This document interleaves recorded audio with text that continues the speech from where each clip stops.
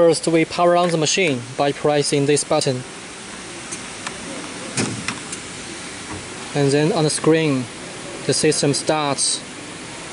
And when it's finished starting, it will ask you whether to home all the axes. Here we choose all axes home and press the OK button. Then the machine starts to move to the bottom left corner and the Z to the top.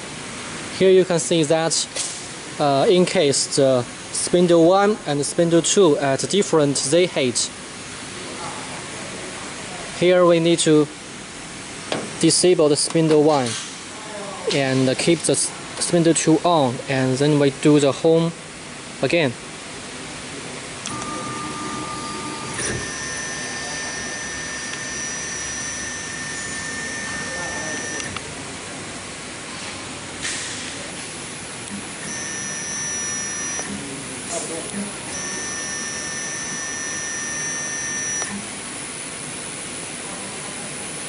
Then we can use the X, minus and plus button to move the spindle 2.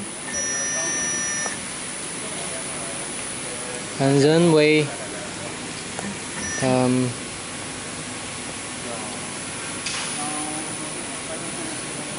I make it to the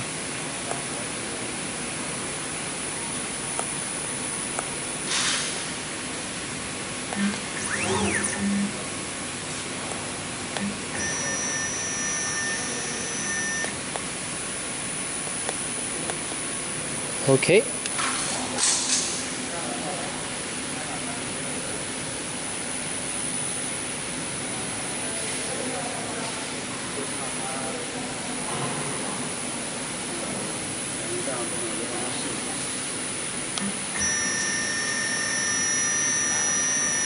I can use the X plus and X minus button to move the spindle 2, and I can use the ruler to measure the distance between these two engraving points. Once I've made it exactly what I want, then I can enable spindle 1 and I can move them together and together. Okay, now the two spindles are at the same Z height level, and now we can find the start point, also called the origin point, to start our work. Now we can see we've set the spindle 1 to the right top surface of our workpiece, and now we can set this to the start point of the spindle 1. But here now we can see that the spindle 2, it still has a distance between the 2 and the workpiece, so we need to now disable the spindle 1 and keep the spindle 2 activated, and then we move the spindle 2 to the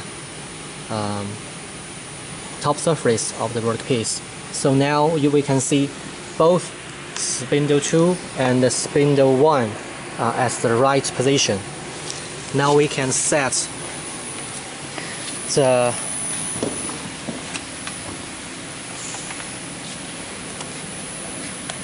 Z origin level by pressing the Z to 0 button. Okay.